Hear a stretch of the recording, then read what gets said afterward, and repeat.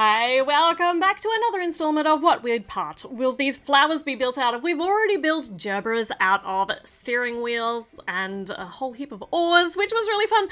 We built whatever these plants were called. They're really pretty. What are they called? Oh, lupins. Lupins out of pink and purple pirate hats. And today we are building Welsh poppies out of, wait for it, shoulder pads. So these are all from the wildflower bouquet, which is just full of exciting and interesting part usage. So let's go. And if you blink, you'll miss it. This is a really quick build. So we've got a yellow round and we've got a green round on the top of it.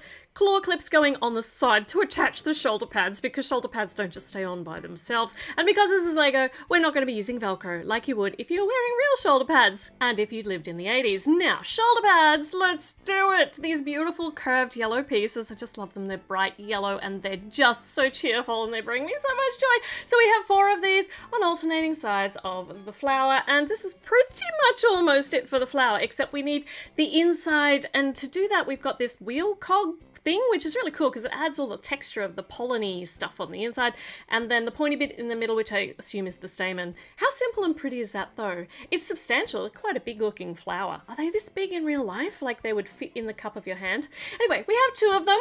They're just gorgeous, but we're not done because there are a few more interesting things that we're going to put together today, but they don't have as interesting parts, so we're just going to build them anyway.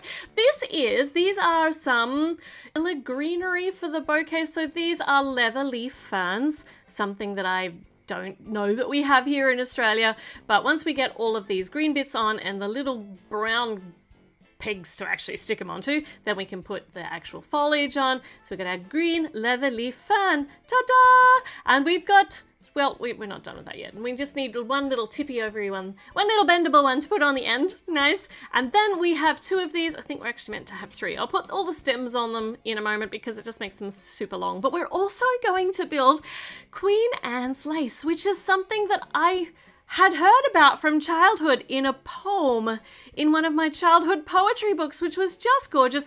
But once again, it doesn't grow here in Australia. I always just kind of assumed it was too delicate for our really hot environment and not particularly rainy either. So yeah, I'm really excited to be building Queen Anne's lace. Is this what it actually looks like? So we've got some nice, very, very little white flowers all bundled up, and they're all bunchy bundling going on each side.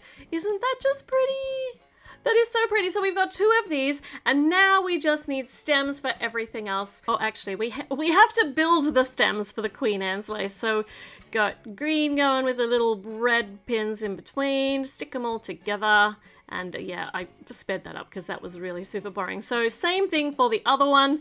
Beautiful big long stems. And then yeah, we have got 1 more of these ferns, which they're gonna be great because they're gonna angle out sideways while all the flowers are going uppy, so they'll look really nice in the bouquet when we put it all together. And these Welsh poppies get the nice thin stems, just one nice big piece, and this one gets the thin stem too.